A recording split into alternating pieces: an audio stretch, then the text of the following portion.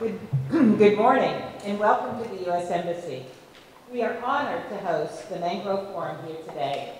Foreign Secretary Enrique Manalo, Officer in Charge Jose Faustino, welcome. We appreciate hearing your views and including in a question and answer session later this morning.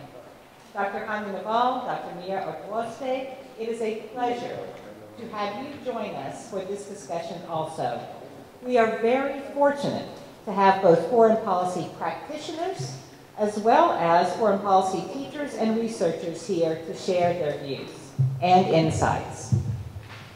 I would also like to acknowledge the team from the Department of Foreign Affairs Foreign Service Institute, their FSI. We have an FSI in the United States as well, led by Ambassador Jose Carino, who unfortunately was not able to be with us this morning.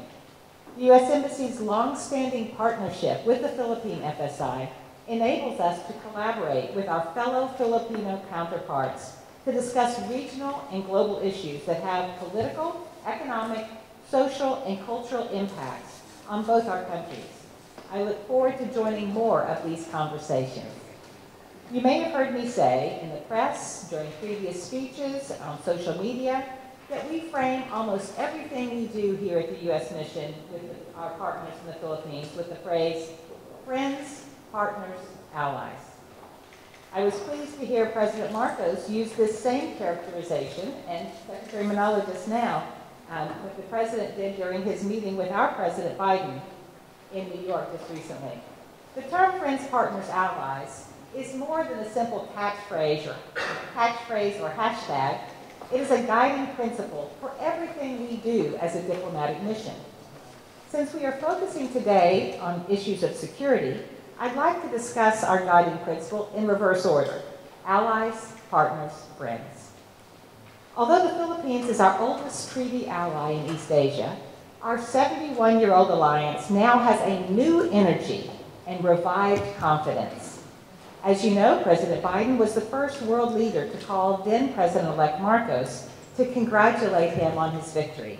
And a distinguished presidential delegation led by Second Gentleman Douglas Emhoff attended President Marcos's inauguration.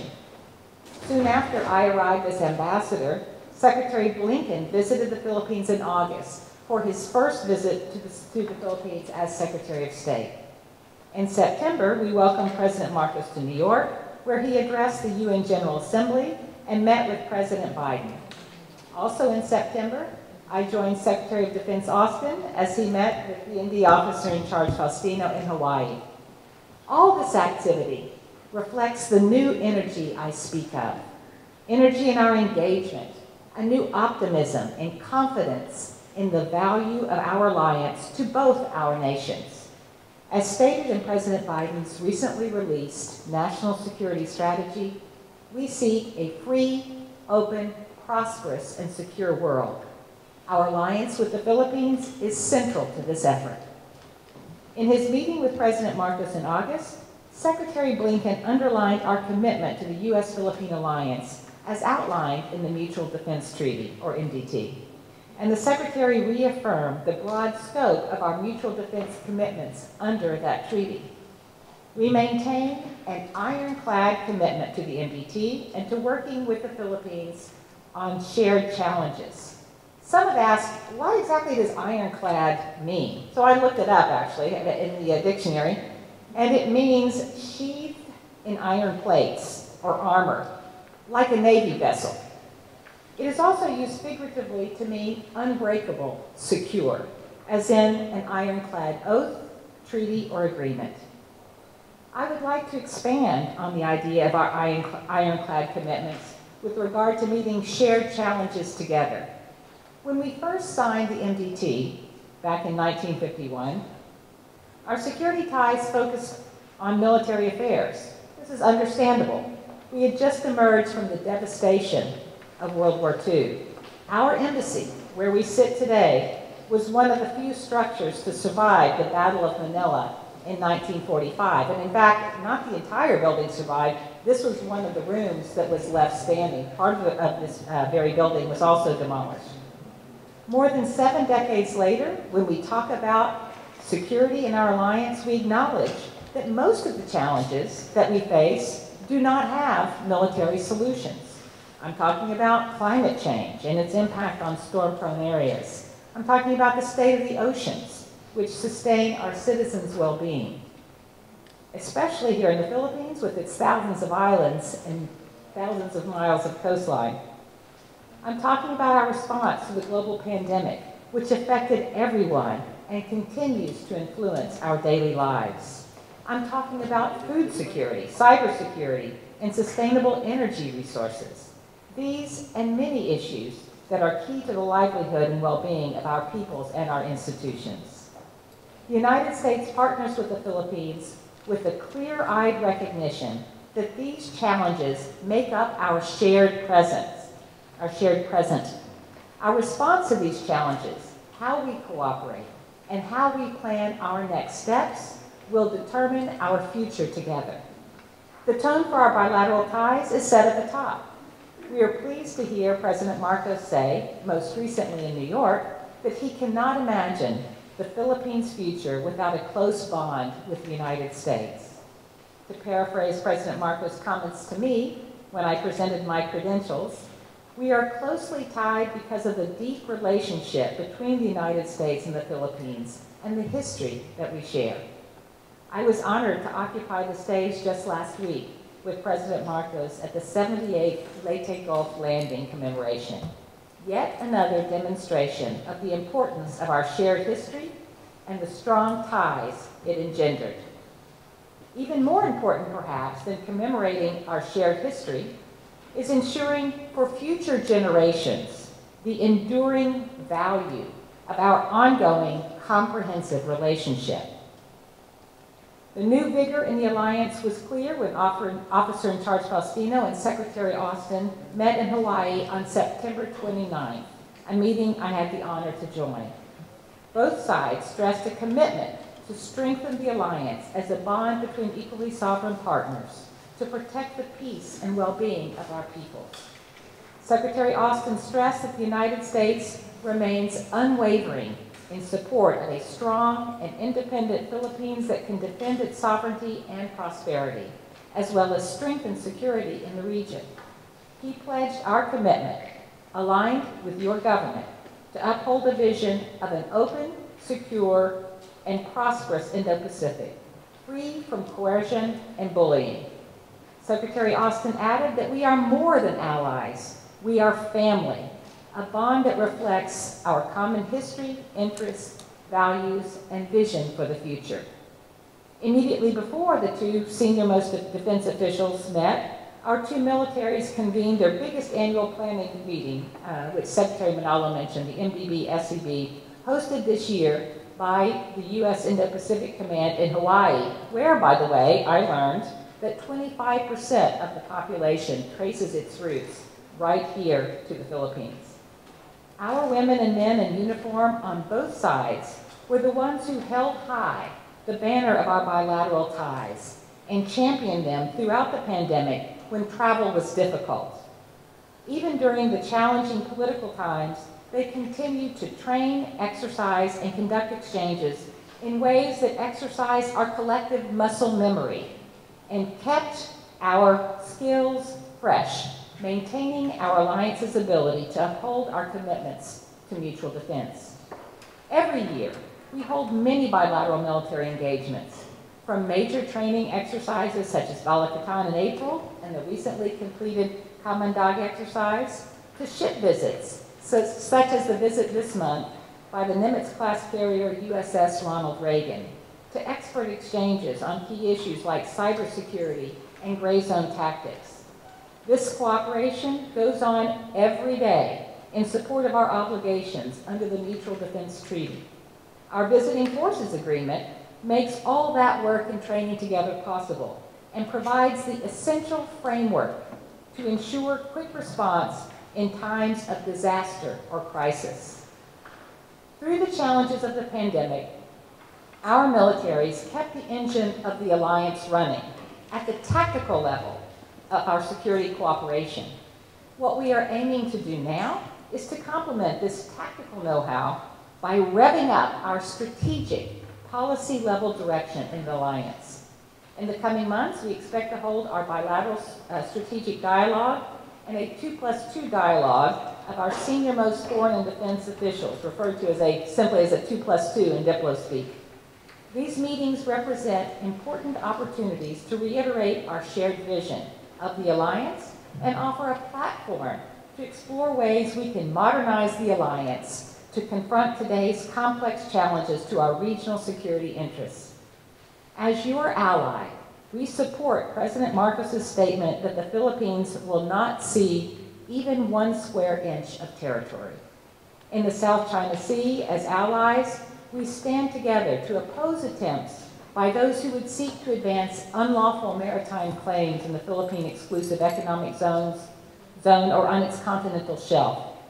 As Secretary of State Antony Blinken publicly stated on July 11th, and I quote, "An armed attack on Philippine armed forces, public vessels, or aircraft in the South China Sea would invoke U.S. mutual defense commitments." Secretary of Defense Austin reiterated this commitment when he said, most recently, on September 1st, and I quote, "U.S. mutual defense treaty commitments extend to the Philippine armed forces, public vessels, and aircraft in the South China Sea."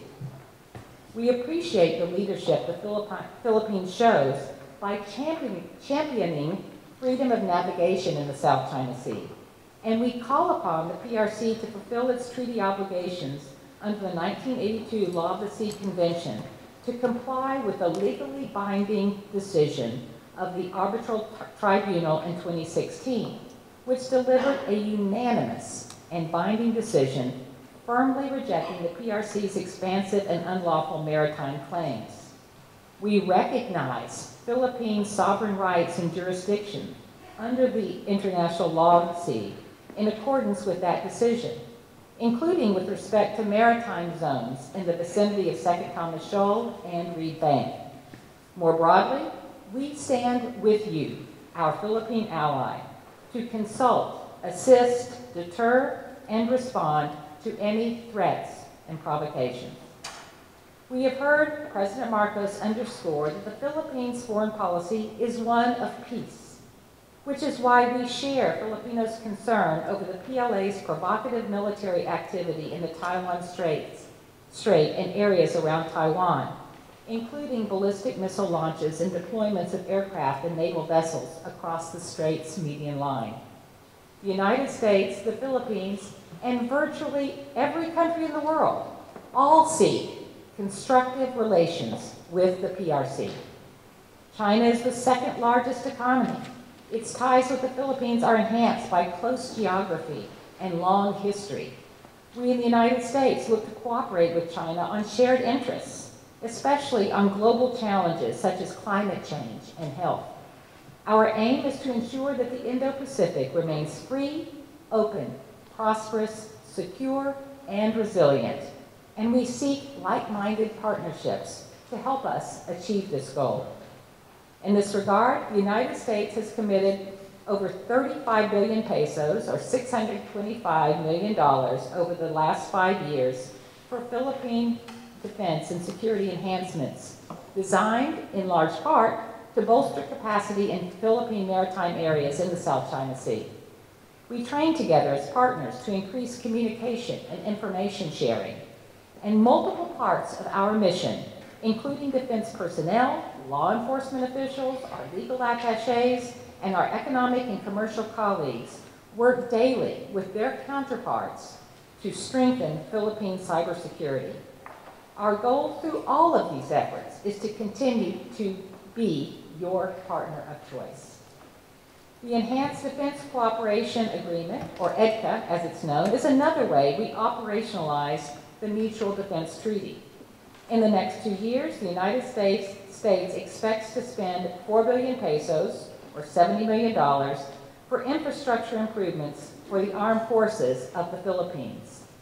These improvements are designed to enhance cooperative defense capacities and support humanitarian assistance and disaster response activities in ways that best meet the needs of the armed forces of the Philippines and the alliance.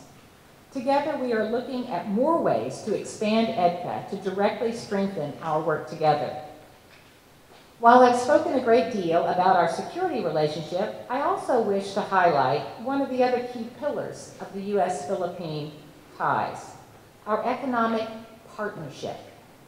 President Marcos's visit to New York, the New York Stock Exchange, and his meetings with U.S. business leaders demonstrated the enthusiasm of the U.S. private sector for seeking sound business opportunities in the Philippines. And I met just yesterday with close to 30 U.S. companies that are here on a very large trade delegation, the largest in the last 3 years. The United States remains one of the Philippines' closest economic partners, with nearly $30 billion in bilateral trade in 2021. The United States is also the Philippines' third largest investor, with almost $150 million in new foreign direct investment in 2021. U.S. firms, including many household names like Texas Instruments, Chevron, Procter & Gamble, Coca-Cola, are among the Philippines' top exporters, biggest taxpayers, and largest employers. And many U.S. firms have been here in the Philippines for well over a century. With hundreds of thousands of Filipino employees and a long history of commitment to workforce development and training, American companies are truly invested in the Philippines. We look forward to expanding our economic cooperation with the Philippines and other regional partners through initiatives including the Indo-Pacific Economic Framework for Prosperity, known by its initials as IPEF. The Philippines is a founding member of IPEF and has committed to all 4 pillars of the framework: trade, supply chains, a clean economy, and a fair economy. It is great to see Philippine economic experts heavily involved in the development of IPEF.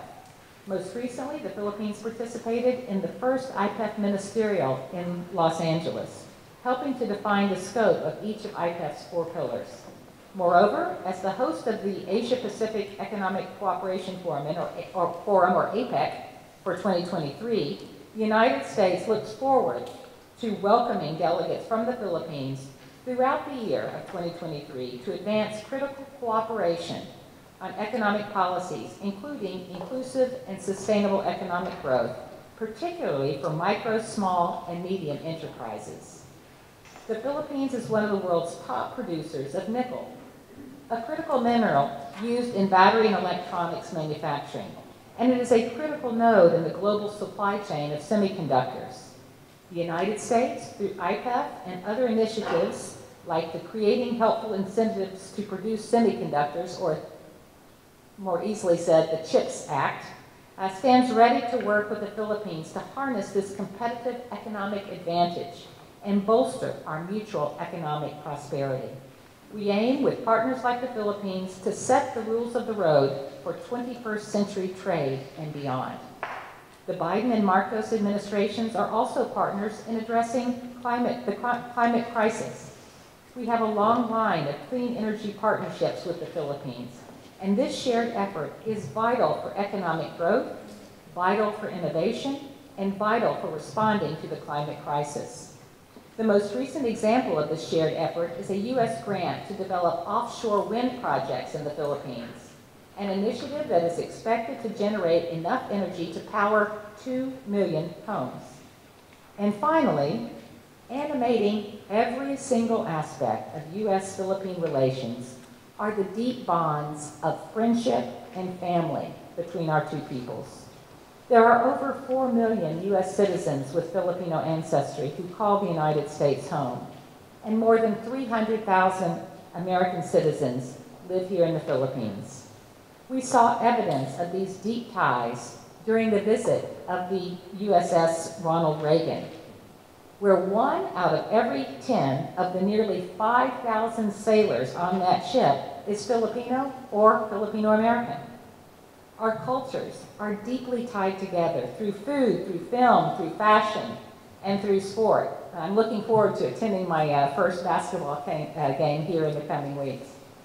As President Biden highlighted during his meeting with President Marcos, we share a critical relationship with the Philippines. The Philippines is an irreplaceable ally, not only in the increasingly complex Indo-Pacific region, but also globally.